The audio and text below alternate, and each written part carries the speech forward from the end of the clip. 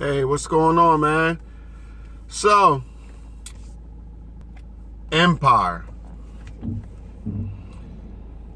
Very, very, very good show. But after like the third, after going, I guess it's the third or fourth season, I don't know, you can start predicting what's actually going to happen if you like a person that, you know, that's into TV shows.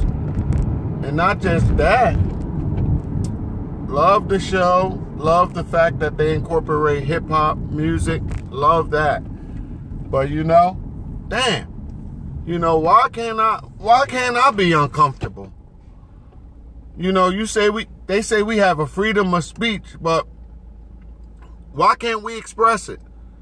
You know, they say this is the United States of America, but as soon as you stand up and say, hey, this and that ain't cool, you get ostracized. Oh, yo, sorry about that. Yo, when I hit big words, it take me the hell out. Damn. I might not know what it means. I might can't spell it, but I can tell it. Yo, did I say yo, but on a serious tip, last night, you know, I'm watching Empire. Even though I said to myself, I'm not going to watch it no more after he kissed the first dude.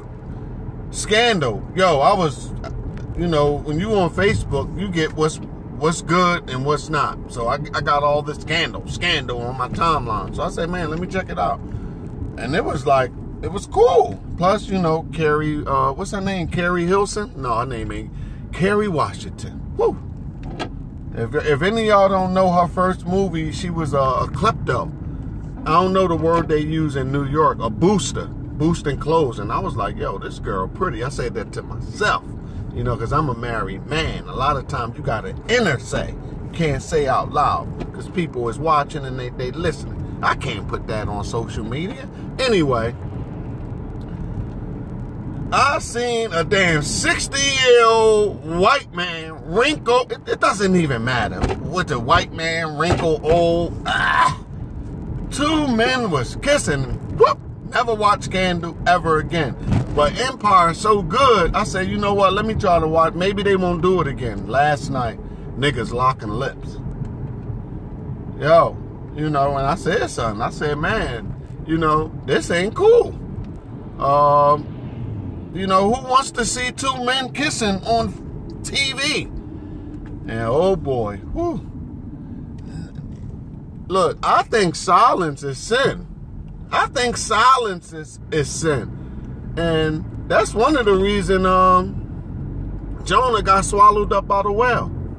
You know, I mean, man, the churches don't say nothing. I ain't gonna get into that. Nobody say, if it's uncomfortable, why can't I say I'm uncomfortable without getting beat up over the head? I mean, I think they need their own channel to keep it real. And I tell my friends that call me from the NFL, one of them put something up about gays. So I said, man, you ain't even get drafted yet. You better take that down. And yeah, he took it down. And then one of my comedian friends said something. I said, man, you know, take that down. And they took it down. And last night I said, he said, whoa, you speaking up? But sometimes, man,